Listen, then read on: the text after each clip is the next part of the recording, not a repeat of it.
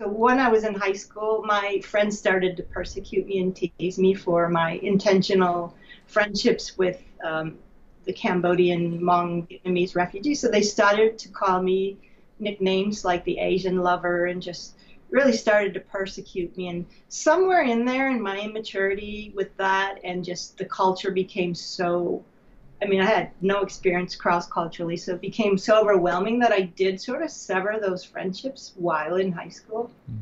But then I went on to Bible college. Missions, nothing to do with missions, was going to get something along the degree of psychology.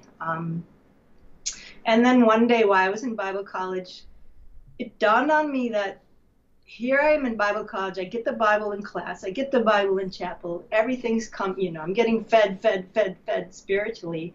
And I felt basically spiritually obese because I wasn't putting it out. I wasn't sharing with others. I wasn't, as you said, doing anything along the Great Commission.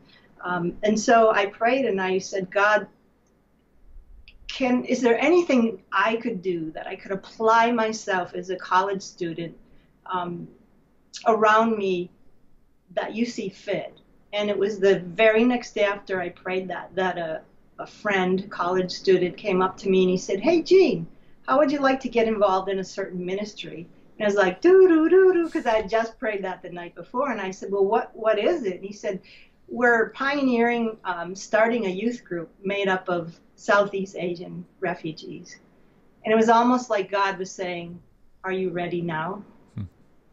And so I switched my major to missions. So I graduated with a degree in cross-cultural communications.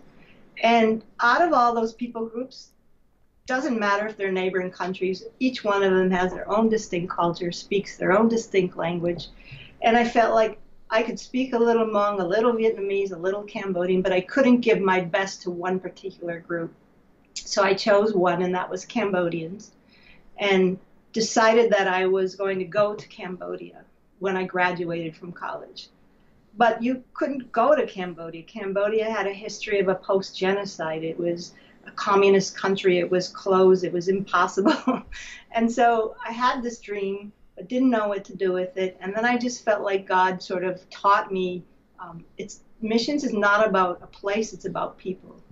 In other words, why not start with the 4,000 Cambodian refugees that live around you in Minneapolis? That's the place to start. The calling is starting your Jerusalem, Judea, Samaria, and the end of the earth.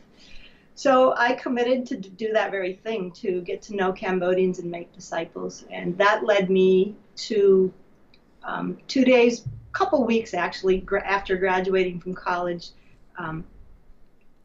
found a Cambodian family of 8 living in a 1-bedroom upper duplex, and asked if I could move in and live with them. So that would have made 9 of us. They literally had a bed in the kitchen. That's how crowded it was.